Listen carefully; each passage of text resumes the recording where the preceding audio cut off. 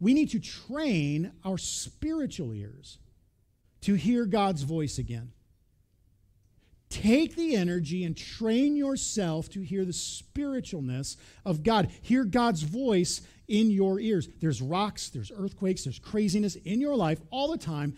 How are you going to be able to hear the voice of God in the midst of all of this? Look at Proverbs 4:20. I love this. It says this, "My son, pay attention to what I say. Turn your ear to my words." You need to take control of the messages you are receiving. Pay attention. What are you hearing? What are you listening to?